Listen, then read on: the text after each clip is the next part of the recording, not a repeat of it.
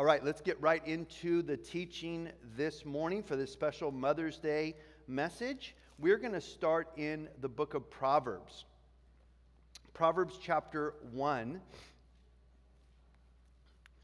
And I've entitled this morning's message for the moms, and it's for everyone, of course. God's word's always for all of us. But the main theme this morning, of course, is towards the moms, and it's entitled A Mother's Instruction. Looking at the impact that a mother has on her children, and really a grandmother even on her grandchildren. The scripture has a lot to say about this, actually. A mother's instruction. Proverbs chapter 1, verse 1. The Proverbs of Solomon, the son of David, king of Israel, to know wisdom and instruction, to perceive the words of understanding, to receive the instruction of wisdom, justice, judgment, and equity, to give prudence to the simple, to the young man knowledge and discretion. A wise man will hear and increase learning, and a man of understanding will attain wise counsel. Verse 6, to understand a proverb and an enigma, the words of the wise and their riddles. The fear of the Lord is the beginning of knowledge, but fools despise wisdom and instruction. My son, hear the instruction of your father, and do not forsake the law of your mother. For they will be a graceful ornament on your neck, on your head rather, and chains about your neck. And so Proverbs, the book of wisdom, the book of really wisdom that is just distilled wisdom, pure wisdom, written under the inspiration of the Holy Spirit by King Solomon. Solomon, who was the wisest man, the Bible says, who ever lived. Of course, Jesus Christ is God, and so Jesus is omniscient and omnipotent, so Jesus is wiser, of course. That goes without really having to be said. But humanly speaking, Solomon, God granted him such tremendous wisdom that you could still read the book of Proverbs and you'll still glean things on a daily basis. As a matter of fact, I have read the book of Proverbs pretty much every day without exception. Sometimes I miss a day for whatever reason, and then I'll make it up the next day. But probably now I'm 50 years old. I got saved when I was 24. So for the last 26 years, I've been reading the book of Proverbs every single day. And you start in Proverbs chapter 1. On the first day of the month, you read Proverbs 1. On the second day of the month, you read Proverbs 2. On the 15th day of the month, you read Proverbs 15. There's 31 chapters in the book of Proverbs. You never have more than 31 days in a month. And so every month you could start over again. And I believe that God does give wisdom to those who invest into studying His Word and studying this, again, distilled wisdom in the book of Proverbs. We know that this was King Solomon, who was the son of King David. These were his writings for his son, Rehoboam, and that he was writing this to train up his son in the ways of the Lord. And sadly, Solomon deviated from the course for many decades of his life and came back online at the end of his life. But Solomon started out very, very well, actually, and I believe he wrote the majority of the book of Proverbs when he was younger rather than when he was older and cynical. He wrote Ecclesiastes when he was old and cynical, and you certainly see the difference. But Proverbs is written to children primarily here, and it's not just the father's instruction that is referenced in the book of Proverbs. It's also the mother's instruction to the children, because practically speaking, a lot of times, especially in Bible times, the dads were out working, or they were fighting in wars, or they were planting, gardens and fields and crops and harvesting them, and or working, out on fishing boats and bringing in the catch. And so the men, they weren't around very much at home. They were working most of the time. That's why God gave them a Sabbath day's rest. Otherwise, they probably would have worked themselves to death in this culture because that's what you had to do to provide for your family. So primarily, the teaching and the instruction, especially of the younger children, would have come almost exclusively from mom, from the mother. And so a mother's instruction Hear the instruction of your father, and do not forsake the law or the instruction or the commandments or the teachings of your mother. Now, we're told in 2 Timothy, and I'm going to be jumping around a little bit here this morning, in 2 Timothy, and we'll be back in Proverbs. We're going to start in Proverbs and we're going to end in Proverbs, but 2 Timothy chapter 1 and verse 5, Paul says this about Timothy, this young pastor who he wrote these letters, 1st and 2nd Timothy to. He says, when I call to remembrance the genuine faith that is in you, Paul writing to Timothy, which dwelt first in your grandmother Lois and your mother Eunice, and I am persuaded is in you also. So Paul the Apostle is actually recognizing and referencing the Bible teaching instruction that Timothy received as a child and as a young man, not from his father, but from his grandmother and from his mother. And Timothy, of course, was a great man of God. And you see the impact and the influence that these women had upon his life. As a matter of fact, Paul says this in 2 Timothy 3 and verse 14. He says, but you, to this young pastor, must continue in the things which you have learned and been assured of, knowing from whom you have learned them, and that from childhood you have known the Holy Scriptures, which are able to make you wise for salvation through faith which is in Christ Jesus. All Scripture is given by inspiration of God and is profitable for doctrine, for reproof, for correction, for instruction in righteousness, that the man of God may be complete, thoroughly equipped for every good work. Now, who taught Timothy the Holy Scriptures that Paul's referencing here when he was a child?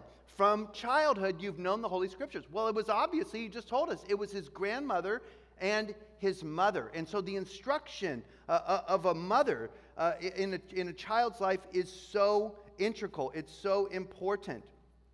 You know, we know in the Scriptures that in the nuclear family, which is, of course, the biblical family and the biological family and all the rest, you have a father, which is a man.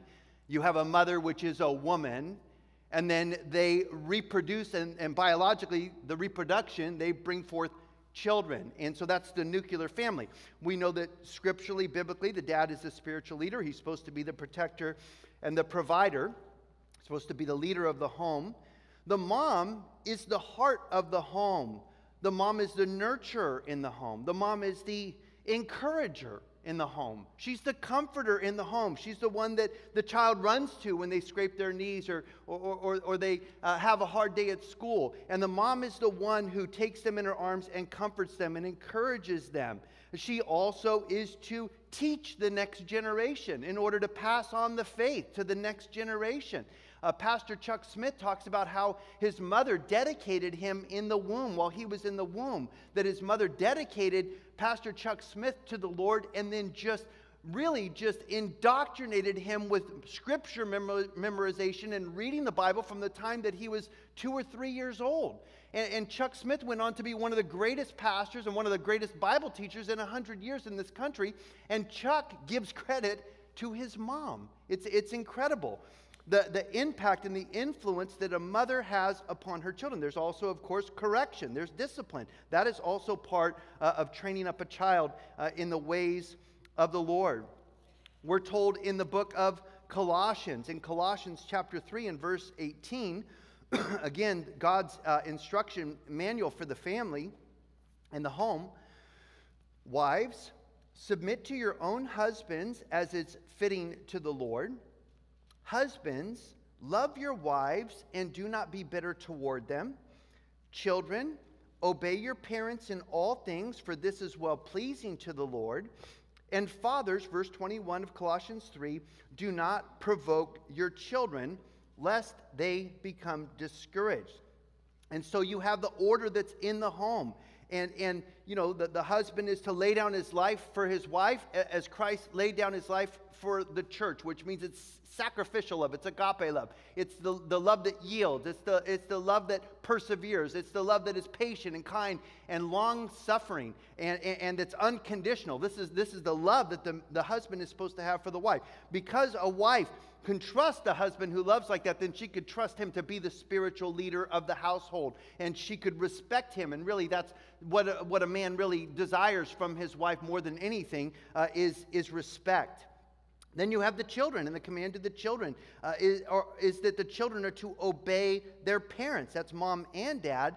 In all things, for this is well-pleasing to the Lord. And fathers, don't provoke your children, lest they become discouraged. And so we see in the scriptures the instructions given to the husband, to the wife, to the father, to the mother, and even to the children. Now, we obviously are going to spend today talking about moms and about the impact and the influence and the instruction from the Word of God to the moms with this great task and this great responsibility to train up the next generation in the ways of the Lord. Turn to Titus chapter 2 and verse 1. Titus chapter 2 and verse 1 says this. But as for you, speak the things which are proper for sound doctrine, that the older men be sober, reverent, temperate, sound in faith, in love, and in patience, that the older women likewise, that they be reverent in behavior, not slanderers, not given to much wine, teachers of good things, that they admonish the young women to love their husbands, to love their children, to be discreet, chaste, homemakers, good, obedient to their own husbands, or submissive literally is what it means, to their own husbands, that the word of God may not be blasphemed. So again, there's instruction here to the older man, and there's instruction here to the older women. And so, all of us are getting older, and we all started off young, and we all are getting older, and eventually we're all going to, die, and we're going to be in heaven, and that's the end of the story. But along the way, we hit different seasons of life, and when you're 17, 18, 15, 13, you think you know it all, but you don't know anything. I thought I knew it all when I was that age too. And then you hit, 40 and 50, and some of you 60 and 70. And you look at me as a 50-year-old and think, well, you don't know anything yet at 50. I mean, wait till you hit 75, and then you'll really know what life is about and, how things work. And so the older women, this is really the women that no longer have the very young children in the home. And they're not dealing with the daily care of the young children and the babies. Those years are past. And now it's the time to teach the other younger women these things. And the older women themselves, and this would be for all women, obviously. This is not just for the older women or the younger women. When the scripture speaks about this is generally accepted truth and knowledge and wisdom that we would be wise to pay attention to. If God is talking to the older women, he's talking to all of the women indeed. He says, the older women likewise, verse 3, that they be reverent in their behavior. This is reverent toward God. This is revering God. This is honoring the Lord. This is putting God first. Jesus said, seek first the kingdom of God and his righteousness, and then all these other things will be added unto you. And so women, especially those who are older than the age when you're in your 20s and you have little ones running around in diapers and so forth, because again, that's a whole different season of life. But these are the women who are going to be role models to the younger women, to the younger moms. They're the women who are going to be supporting their husbands in the work of the Lord. And it says, be reverent in your behavior. It says, not slanderers. So reverence, holiness, or respect in your behavior toward God, not slanderers. And so God is very concerned with our words. God is very concerned with what comes out of our mouth. He's very concerned with our tongue. As a matter of fact, the scriptures say that life and death is in the power of the tongue. And so this is something that is actually a very, very prominent theme in the scriptures. We have to watch our tongue. He says in James, God says in James chapter 3 and verse 2, For we all stumble in many things. If anyone does not stumble in word, he's a perfect man, able also to bridle the whole body. Indeed, we put bits in horses' mouths that they may obey us, to turn their whole body. Look at the ships. Although they are large and driven by fierce winds, they are turned by a very small rudder, wherever the pilot desires. Even so, James 3:5, the tongue is a little member, and it boasts great things. See how great a forest a little fire kindles, and the tongue is a fire, a world of iniquity. The tongue is so set among our members that it defiles the whole body and sets fire on the course of nature, and it is set on fire by hell. He goes on to say in verse 8, no man can tame the tongue. It is an unruly evil full of deadly poison. For with it we bless our God and Father, and with it we curse men who have been made in the similitude of God. Out of the same mouth produce blessing and cursing, my brethren. These things ought not to be so. So James is telling us basically what Paul told Titus about for the older women, the instruction for the older women. We have to watch our words. All of us have to watch our words, because our words are very, very powerful. Again, our words can destroy and tear down, or our words can edify and they can build up. And he says, if we bless God and our Father with our tongues, and then we turn and we curse men who have been made in the image of God, it is a contradiction. So our words, our tongues, the command to the women to not be slanderers with their tongues. In Proverbs and chapter 18 and verse 21, the Proverbs say this, death and life are in the power of the tongue, and those who love it will eat its fruit. And so just to understand that your words do have power. The old saying, sticks and stones can break my bones, but words can never hurt me, is not true at all, because words can be even more destructive sometimes than a fist or than a slap. In Psalms chapter 34 and verse 11, David the psalmist says this, come you children, listen to me, and I will teach you the fear of the Lord. Who is the man who desires life and loves many days that he may see good? Keep your tongue from evil and your lips from speaking deceit. Depart from evil and do good. Seek peace and pursue it. So again, when we see instructions given to us, that's for all of us. Again, the focus is on the moms this morning, but really this is generally accepted truth for every one of us. We want to learn first the fear of the Lord. The fear of the Lord is the beginning of wisdom. The fear of the Lord is to fear being out of God's will, and to fear living in sin, and to fear breaking God's heart, and to fear even the consequences of our sin, because whatever a man sows, this also shall he reap. He says, who is the man who desires life and loves many days that he may see good? In other words, someone who wants to have a good, long life. Here's the instruction. Keep your tongue from evil and your lips from speaking deceit. Our words matter. We have to guard our tongues. We have to think before we speak, and not just speak reactively or even just from our flesh. We have to speak truthfully. We have to speak truth in love. Even mothers to their children, speaking truth in love.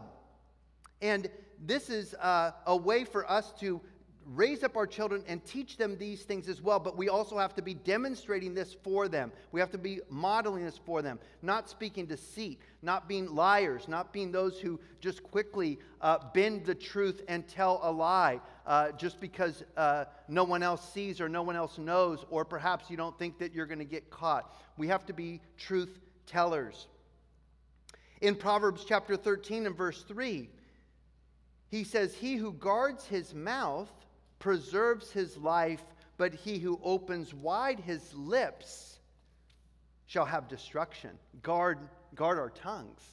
Remember, our tongues can set a fire ablaze, and James has burned down a whole forest with our tongues. The pen is mightier than the sword, and the pen is something that you write and someone reads, and it's words. Words are very, very powerful. In Psalm chapter 35, we read this about our words and what we should be speaking to one another. Psalm 35 and verse 27, let them shout for joy and be glad who favor my righteous cause. Let them say continually, the Lord be magnified, who has pleasure in the prosperity of his servant. And my tongue shall speak of your righteousness and of your praise all day long.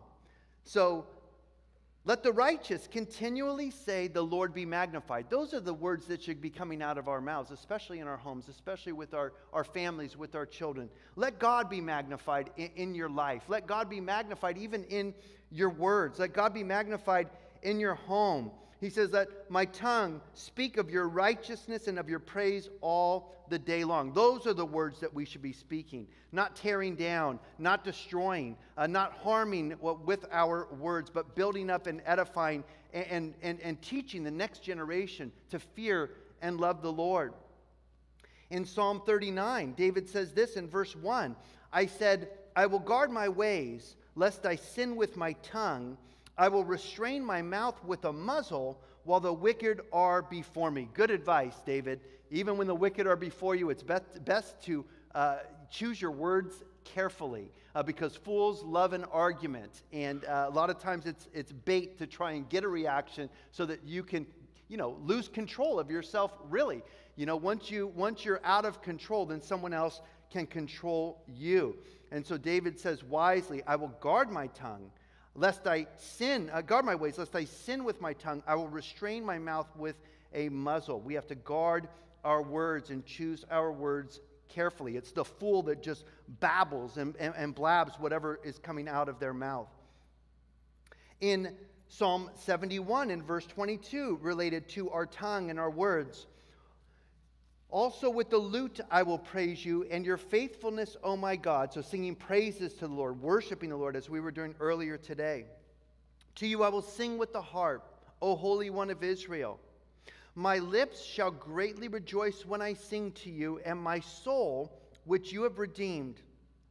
My tongue, verse 24, also shall talk of your righteousness all the day long. For they are confounded, for they are brought to shame who seek my hurt. And so he says we should be singing praises to the Lord with our tongues. We should be using our voices and our tongues to magnify God, to sing praises to the Lord, to worship the Holy One of Israel. He says, my tongue shall greatly rejoice when I sing to you. My tongue shall talk of your righteousness all the day long. Speaking God's righteousness, actually speaking God's word. In Psalm 119, the longest chapter in the whole Bible, Psalm 119 and verse 169 says this, let my cry come before you, O Lord. Give me understanding according to your word. Let my supplication come before you. Deliver me according to your word. 171 of Psalm 119, my lips shall utter praise, for you teach me your statutes. My tongue shall speak of your word, for all your commandments are righteous. These are the words that we should be saying. Instead of slandering, we should be building up. Instead of just ranting and raving and just, giving people a piece of our mind, we should be sharing God's word in love, especially with our children, especially those in the home. And the whole chapter of Psalm 119 pertains to and relates to the Word of God and the commandments of the Scriptures. In Psalm 119 and verse 1, we read this, blessed are the undefiled in the way who walk in the law of the Lord. Blessed are those who keep his testimonies, who seek him with a whole heart. They also do no iniquity. They walk in his ways. You have commanded us to keep your precepts diligently. Oh, that my ways were directed to keep your statutes. Then I would not be ashamed when I look into all your commandments. I will praise you with uprightness of heart. When I learn your righteous judgments, I will keep your statutes. Oh, do not forsake me utterly. So all about walking in the word of God, not walking in iniquity. Iniquity is doing your own thing. Again, not my will, but thy will be done. It should be our prayer every single day, that we pray, God, not my will be done on earth, but thy will be done on earth as it is in heaven. He says, how can a young man cleanse his way? By taking heed according to your word. With my whole heart I have sought you. Let me not wander from your commandments. Your word I have hidden in my heart, that I might not sin against you.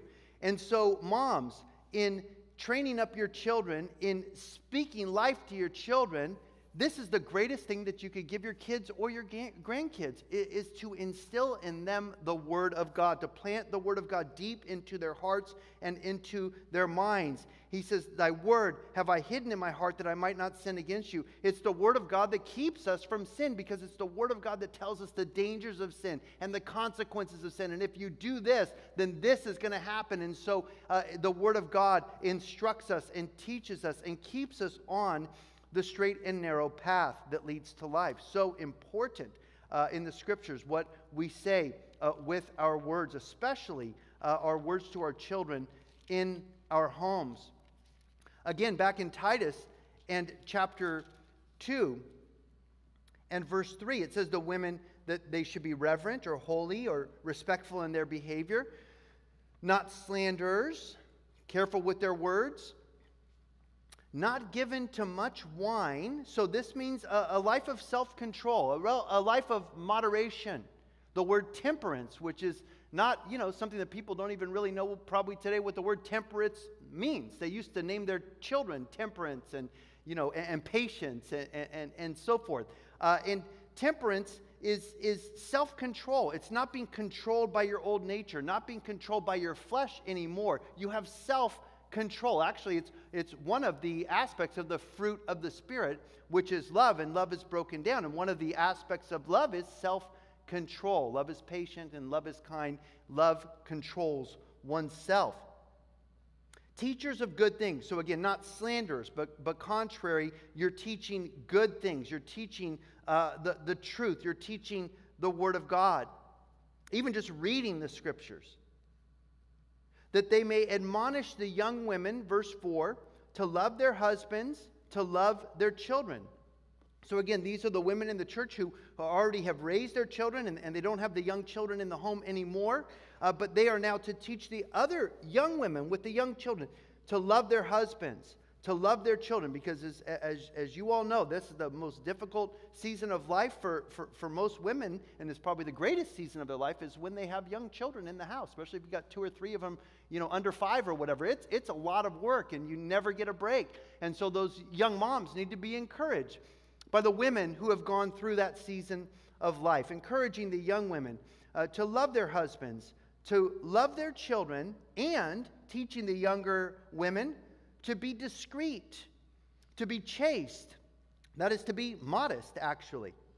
To be homemakers, not necessarily career makers. There's nothing wrong with having a career, but if you have to sacrifice, your children for your career, then there's a problem. And obviously, in this culture, most folks need to have both parents working. It's just the reality of the generation that we live in today. But don't make your career your focal point. Make your children the priority, especially when you have young children in the home, because you only get those years for so many years where they're just little sponges. I mean, really up until age 5 or 6, their little brains are still developing, and they're literally sponges taking in everything around them. So those are the times where the discipline and the love and the instruction and the teaching in the ways of the Lord are so critical. Homemakers, there's nothing wrong. Women, there's nothing wrong with being a homemaker. The Bible says it's a good thing for the older women to teach the younger women. It's okay to be a stay-at-home mom. There's nothing wrong with that. Our culture has got everything so backwards, and look at the mess that we're in with the kids as a result. Again, instructing the young women, verse 5, to be good, to be obedient to their own husbands. And it's really, obedient is a bad translation of the word. Wives are never commanded to obey their husbands. They're called to submit to their husbands. It's just like a ranking in the military. You have the commander-in-chief, you have the admiral, you have the captain, you have the plebe or the private, And there's just a chain of command. That's all that God is saying, is that the husband has that responsibility of being the head of the household, and God's going to hold that man accountable for that home. And so if your husband is leading you in the ways of the Lord, then don't fight him on it. Allow him to be the spiritual leader of the home. That's basically what it's saying. You can't have two heads in a home. You can't have two people that are in charge, because you'll never get anywhere. Someone has to yield to someone else. And the scripture says that the husband is the head of the wife, even as Christ is the head of the church. So teaching these women to love their husbands, to submit to their husbands, that the word of God may not be blasphemed. It always comes back to the fact that people are watching us, and that we are, modeling for them what Christianity is supposed to look like. Now, the children also have a responsibility. And we read this in Colossians chapter 3, that the children in Colossians 3:20 are to obey your parents. So the parents are to instruct, the moms are to teach and instruct, and to nurture and to discipline their children in the ways of the Lord. And the children are to then take that instruction, that godly instruction, and to obey their parents. And that obey, the word does mean obey here. And that is obedience. Even if you don't agree as a child with your parent, you're still supposed to obey your parents in all things, for this is well-pleasing to the Lord. As a matter of fact, the command was given right from the very beginning. When God gave Moses the 10 Commandments, the 5th commandment is the first commandment with a blessing, and it says in Exodus 20 verse 12, honor your father and your mother, that your days may be long upon the land which the Lord your God has given you. So the children are to honor and respect their mother and their father, and they are to obey their parents. And so you've got the parents' job, you've got the mother's job, you've got the children's job. In Deuteronomy and chapter 5 and verse 29, we read, oh, that they had such a heart in them that they would fear me and always keep my commandments, that it may be well with them and with their children forever. God's always concerned for the next generation. Because if you don't pass your faith on to the next generation, guess what? It dies.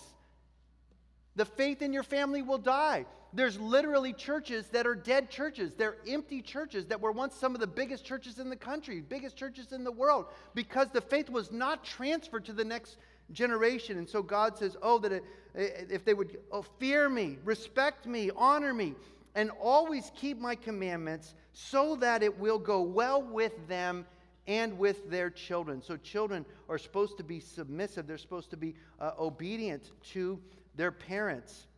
And there's a promised blessing there for the kids that obey their parents. And the kids that disobey their parents, there's trouble that often comes as a result. In Proverbs chapter 13 and verse 24, we're told that parents are actually supposed to discipline their children. This would include moms disciplining their children, not just fathers.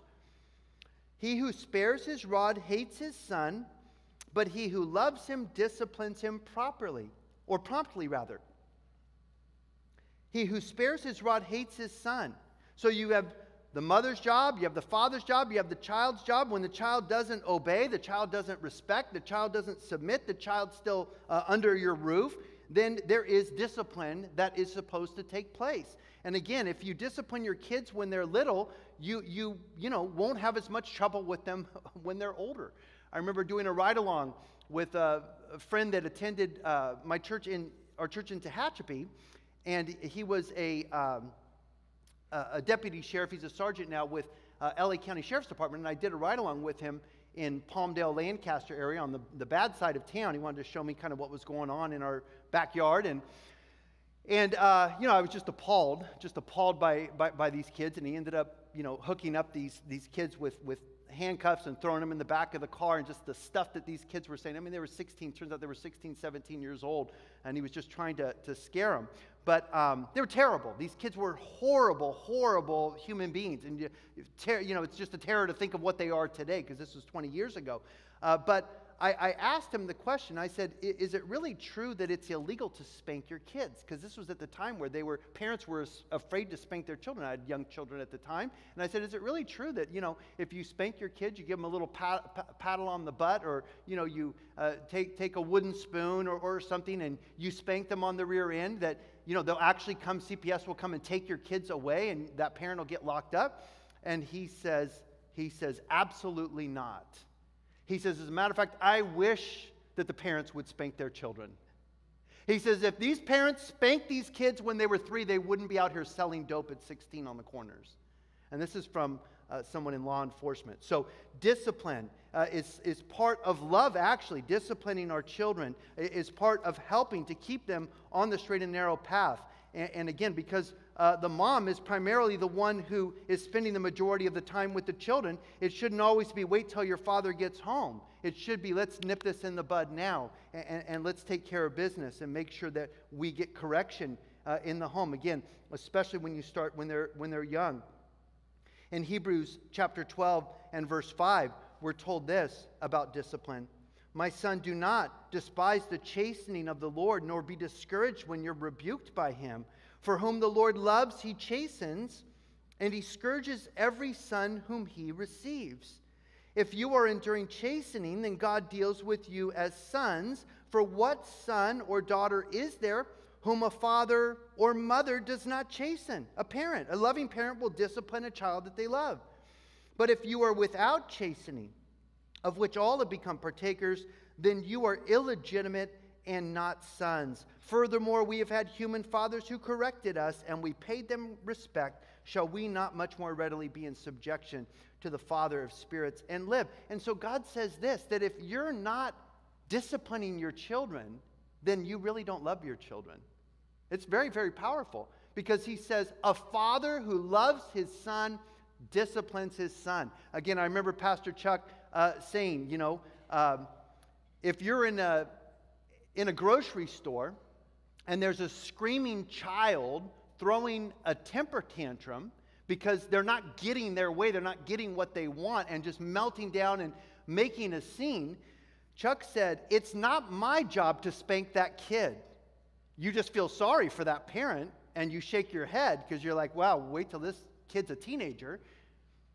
But it is the job of the parent to spank that kid. That's how you know that this is your child. You don't spank someone else's children. That's their parent's job. But you're responsible to discipline your children. You see, that's God's commandment. And that is evidence of love, that you love them, especially if they're off track, if they're going in the wrong direction, because God loves us enough to correct us, to get us back on track. And it always, always comes back to the Word of God. Teaching them God's Word, instructing them in God's Word, correcting them according to the Scriptures. Turn with me to Deuteronomy chapter 6. I told you we were going to be jumping around a lot here today. We will be back in Proverbs at the end, though. In Deuteronomy chapter 6 and verse 1, we read this. Now this is the commandment, and these are the statutes and the judgments which the Lord your God has commanded to teach you, that you may observe them in the land which you are crossing over to possess. Verse 2, that you may fear the Lord your God, to keep all his statutes and his commandments which I command you, you and your son and your grandson. Notice God is so concerned about the next generation. All the days of your life, and that your days may be prolonged. Therefore hear, O Israel, and be careful to observe it, that it may be well with you, and that you may multiply greatly as the Lord God of your fathers has promised you, a land flowing with milk and honey. God just wants to bless the people's socks off. He wants to bless his people. And here's what he says. Hear, O Israel, the Lord our God is one. You shall love the Lord your God with all your heart, with all your soul, and with all your strength. And these words which I command you today shall be in your heart. And so the blessing comes as you put God first. The blessing comes as you love the Lord with your whole heart, with all your soul, and with all of your strength. Then he says this in verse 7, you shall teach them diligently to your children. What's he speaking of teaching? The statutes, the judgments, the statutes, the commandments. the word of God. Teach them diligently to your children. You shall talk of them when you sit in your house, when you walk by the way, when you lie down, when you rise up. You shall bind them as a sign on your hand, and they shall be as frontlets between your eyes. You shall write them on the doorposts of your house and on your gates. Diligently teaching the children the word of God. All the time. Always looking for opportunities to instruct. And again, as your children get older, you have less and less of these opportunities. And the world creeps in and, other ideas. And children as teenagers rebel. You probably rebelled as a teenager. I know I certainly rebelled as a teenager. And so, that's part of the, becoming an adult and all the rest. So a lot of this, I would say, is more applicable when you have young children in the home. If you can instruct and encourage young moms that this is the key. Teach them diligently, and young dads for that matter, teach them diligently God's word to your children. Talk of them, the word of God, the statutes of the Lord, when you sit in your house, when you walk by the way, when you lie down, and when you rise up. This is the idea where he says, you shall write them on the doorposts of your house and of your gates, that people put scriptures up on their walls. This is the verse that would give that instruction, so that the word of God is honored in your home. As Joshua said, may we all be able to say, as for my house, we will serve the Lord. As for my house, I don't know what's going on in your house, and I don't know what's going on down the street or next door. But as for me, for my house, we're going to serve the Lord. This home is dedicated to God. In Psalm 19 and verse 7, we read this about the word of God, the perfection and the beauty of God's word. The law of the Lord is perfect, converting the soul. The testimony of the Lord is sure, making wise the simple. The statutes of the Lord are right, rejoicing the heart. The commandment of the Lord is pure, enlightening the eyes. The fear of the Lord is clean, enduring forever. The judgments of the Lord are true and righteous altogether. More to be desired are they than gold, yea, than much fine gold, sweeter also than honey and the honeycomb. Moreover, by them your servant is warned, and in keeping them there is great reward. The blessing of obeying God's word. You just can never, outgive God. And if you give your life to Him and you surrender every day to Him, God will bless you and you will walk in a blessed life. Not necessarily prospering financially and all the rest, because oftentimes money and finances and worldly success will destroy you. But it's the blessings of the real things, the joy and the peace and the presence of God in your life, and the wisdom to avoid the pitfalls of the enemy. In Psalms chapter 1 and verse 1, we read, "Blessed is the man who walks not in the counsel of the ungodly, nor stands in the path of sinners, nor sits in the seat of the scornful, but his delight is in the law of the Lord. And in his law he meditates day and night, and he shall be like a tree planted by the rivers of water that brings forth fruit in its season, whose leaf also shall not wither, and whatever he does shall prosper." Making your delight in your home the word of God, meditating on the Lord, thinking about the Lord day and night. And God says you will be fruitful in your life. You will bear much fruit. Okay, let's turn back to Proverbs chapter 1. And we're just going to make our way through some scriptures in the Proverbs that pertain to these subjects that we've already addressed. And this is, again, primarily directed toward the moms here this morning, but the Word of God, of course, applies to all of us. Proverbs chapter 1 and verse 8. "My son, hear the instruction of your father, and do not forsake the law of your mother. For they will be a graceful ornament on your head and chains about your neck." In other words, they're going to be a blessing to you. The instruction of your parents will be a blessing to you.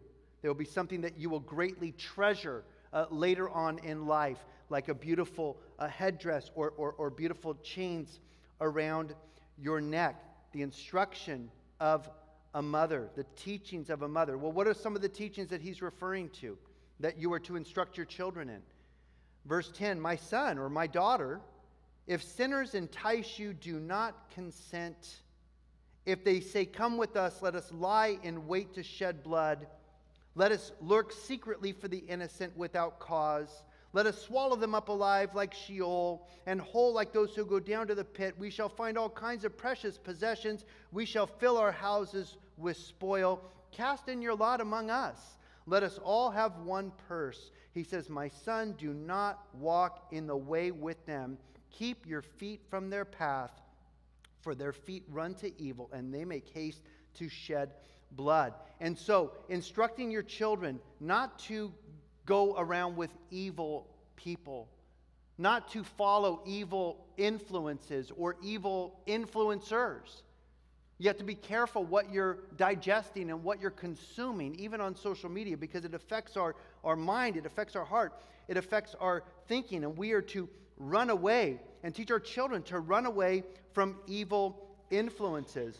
We know that the scriptures tell us that bad company corrupts good morals. In 1 Corinthians chapter 15 and verse 33, that we are all affected and impacted by peer pressure. And that is just something that's human nature. And so we have to be sure that we are associating with those who are going to lead us in the right ways and not take us off the straight and narrow path that leads to life.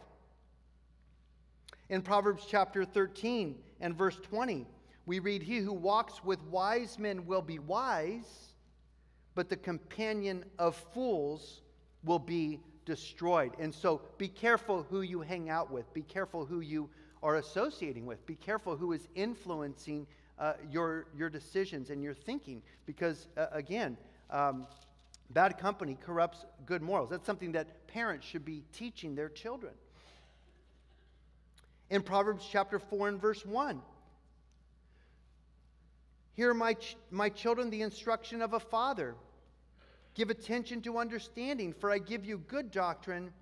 Do not forsake my law. When I was my father's son, tender and the only one in the sight of my mother." Now Solomon's talking about his mother Bathsheba. And no doubt Bathsheba was someone who instructed Solomon greatly in the Word of God. That would be the implication, the takeaway, as he talks about his mom throughout the book of Proverbs. He says, "He also taught me and said," here's some of the instruction you're supposed to be teaching your children, "Let your heart retain my words. Keep my commandments and live. Get wisdom, get understanding. Do not forget nor turn away from the words of my mouth. Do not forsake her, and she will preserve you. Love her, and she will keep you. Wisdom is the principal thing. Therefore, get wisdom. And in all you're getting, get understanding. Exalt her, and she will promote you. She will bring you honor when you embrace her. She will place on your head an ornament of grace, a crown of glory she will deliver to you." And then it goes on to talk about wisdom, and wisdom from the Word of God, knowing right and wrong, understanding truth and lies. He says in verse 14, "Do not enter the path of the wicked. Do not walk in the way of evil. Avoid it. Do not travel on it. Turn away from it and pass on. For they do not sleep unless they've done evil. Their sleep is taken away unless they make someone fall. For they eat the bread of wickedness, and they drink the wine of violence." So again, instructing your children, don't go with the wicked. Don't walk in the evil way. Avoid it. Don't travel on it. Turn away from it. Pass on, because you will regret it. Whatever a man sows, this also shall he reap. And so we do suffer the consequences of our actions. And many of us, we try and instruct our children to avoid the same mistakes that we made. We try and tell them, don't do this because I did it and I regret it. I wish I wouldn't have done this. And so it is the idea of warning your children and instructing them about which path to walk on, and that there's consequences for our actions. For every action, there is a reaction. And whatever seeds we plant, there's going to have to be a harvest from those seeds that we plant that we're going to have to eat. If we sow to the flesh, Galatians 6, 9, and 10, we're going to reap of the flesh destruction. But if we sow to the Spirit, we reap of the Spirit eternal life. He says, "The path of the just," verse 18, "is like the shining sun that shines ever brighter unto the perfect day. The way of the wicked is like darkness. They do not know what makes them stumble." So the path of the just, the path of the righteous, the one seeking to follow the Lord, is like the shining sun that shines brighter unto the perfect day. So many great instructions here in the book of Proverbs for us to teach to our children. In Proverbs chapter 6 and verse 6, he speaks about diligence and instruction in being hardworking and diligent. Go to the ant, you sluggard. Consider her ways and be wise, which having no captain, overseer, or ruler, provides her supplies in the summer and gathers her food in the harvest. How long will you slumber, O sluggard? When will you rise up from your sleep, a little slumber, a little folding of the hands to sleep? So shall your poverty come on you like a prowler, and your need like an armed man. So the Bible instructs us to teach our children to be diligent, to be hard workers, and to not be slothful and lazy. He says, even look at nature, look at the ant. You know, they just go out there and they just do their thing. They're just always working. They're always on the job.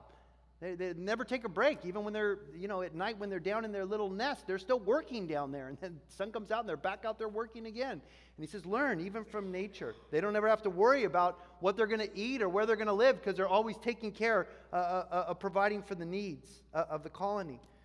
In Proverbs 13:4, he says, the soul of a lazy man desires and has nothing, but the soul of the diligent shall be made rich.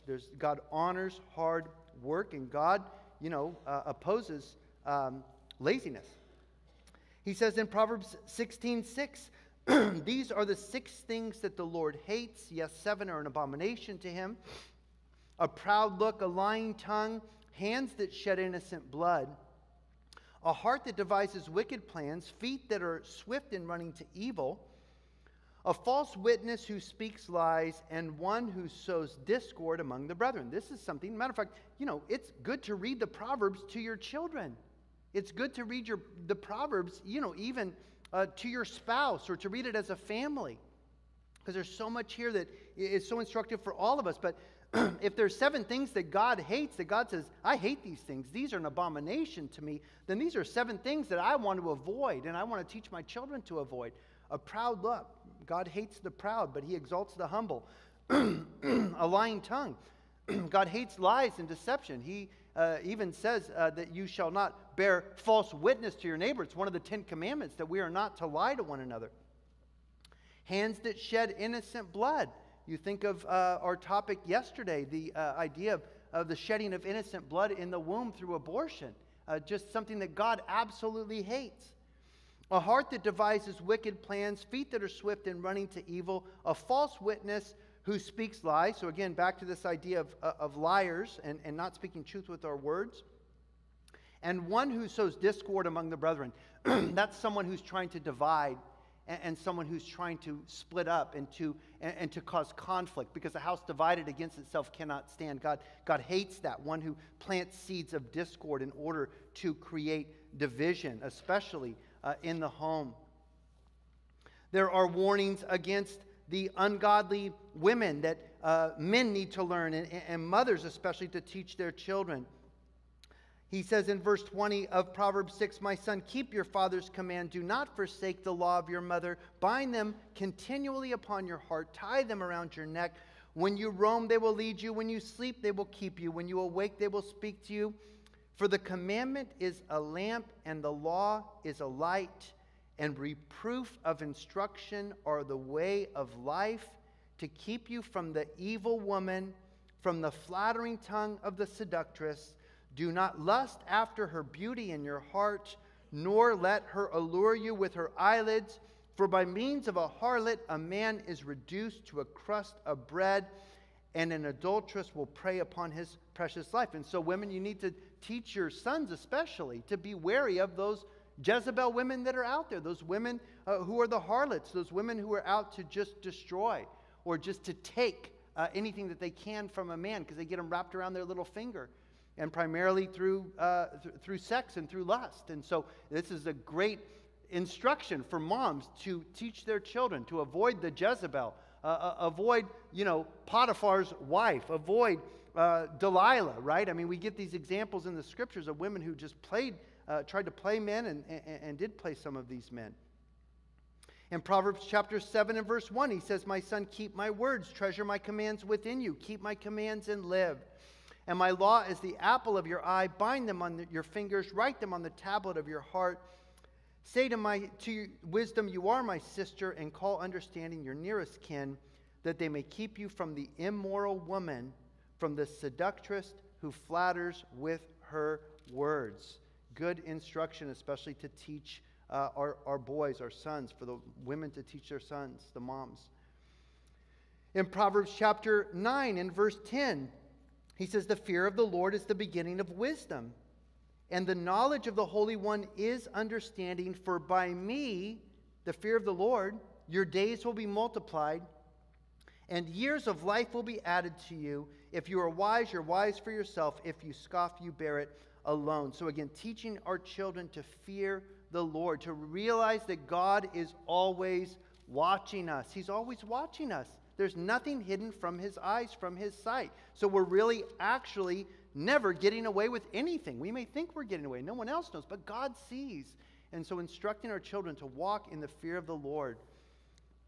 In Proverbs chapter 16 and verse 16, speaking of wisdom from God, how much better to get wisdom than gold, and to get understanding is to be chosen rather than silver. The material things of this world are just passing away, but God's word endures forever. These are the greatest treasures you can give your children. Let's skip to Proverbs 31. This is where we're going to end. And we see here, before we get into the virtuous woman or the virtuous wife, which is very well known, we see what Bathsheba, Solomon's mom, said to him here. Proverbs 31 verse 1, "The words of King Lemuel, the utterance which his mother taught him." We know that this was written by King Solomon, and so Lemuel must have been a pet name, a special name that Bathsheba gave to him. That was his nickname, Lemuel. "What, my son," Bathsheba says to Solomon, "what, my son, and what, son of my womb, and what, son of my vows? Do not give your strength to women, nor your ways to that which destroys kings." You think of Ahab and Jezebel, or Samson and Delilah. "It is not for kings, O Lemuel, it is not for kings to drink wine, nor for princes intoxicating drink, lest they drink and forget the law, and pervert the justice of all the afflicted. Give strong drink to him who's perishing, and wine to those whose hearts are bitter.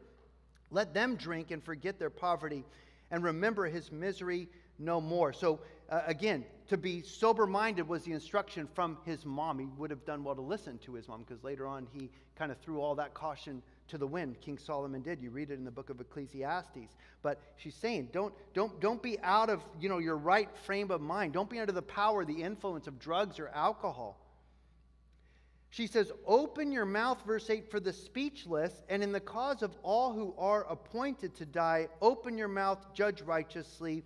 Plead the cause of the poor and the needy." A mother teaching her son to be considerate of the downtrodden, of the less fortunate. And then we read about the virtuous wife, the virtuous woman, the gold standard for every woman that no woman has ever achieved, because there's no perfect woman on the planet, like there's no perfect man on the planet. But this is the goal. This is the platinum standard to try and look up to, and to try and live out. Who can find a virtuous wife or a virtuous woman? For her worth is far above rubies. The heart of her husband safely trusts her, so he will have no lack of gain. She does him good and not evil all the days of her life. She seeks wool and flax, and willingly works with her hands. She's like merchant ships. She brings her food from afar.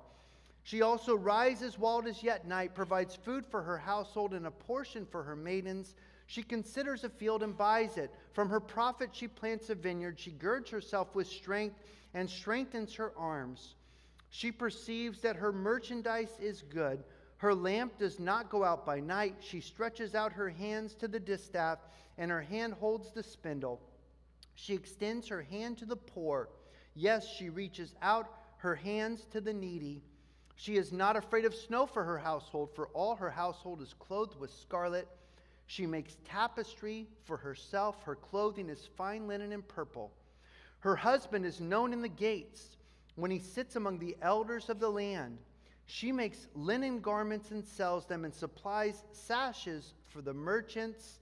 Again, this is, the epitome of the perfect wife and mother and woman. And I don't believe that this actually exists in real life. So don't feel bad that you're thinking, well, I'm not that and I'm not that. Well, no one is. This is just the standard. This is to try and live up to this standard of the righteous and virtuous wife. And then here's what he says. Strength and honor, verse 25, are her clothing. She shall rejoice in time to come. She opens her mouth with wisdom, and on her tongue is the law of kindness. The godly wife, the godly mother, the godly grandmother. This defines her. Strength and honor are her clothing. And she shall rejoice in time to come. God will bless and God will honor her faith and her love for her family and her sacrifices. God sees it all. She opens her mouth with wisdom, as we had just studied all about the wisdom of God's word, the instruction, the teachings, the edification, the correction, the warnings.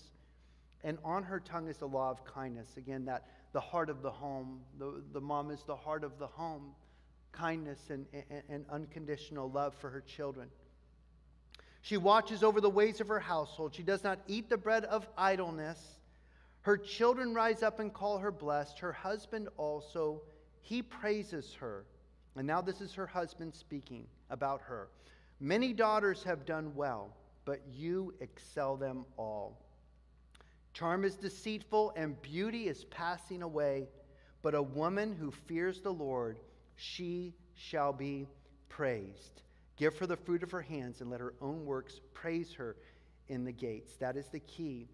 Charm is deceitful, beauty is vain, it's passing away, but a woman who fears the Lord, she shall be praised. And if you fear the Lord, that means that you just are going to seek to love the Lord, to honor the Lord, to serve the Lord. It doesn't matter what's happened in the past. There may be consequences from your past that you cannot control. But you could start today and say, as for me and my house, starting today, we will serve the Lord. This house is dedicated to God, and we are going to honor the Lord. We are going to exalt His name. We're going to magnify His word in this place.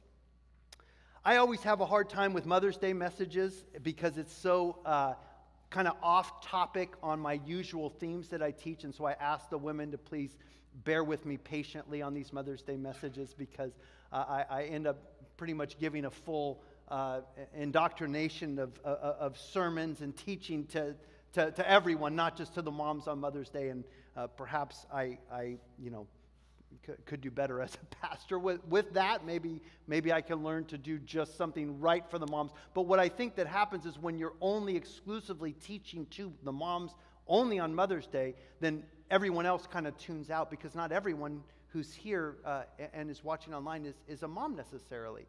But again, we want to honor the moms. I'm thankful for my beautiful wife and godly woman who I share my life with, and thankful for all of the godly women who are here in this place. We honor you. We appreciate you. We love you. We respect you.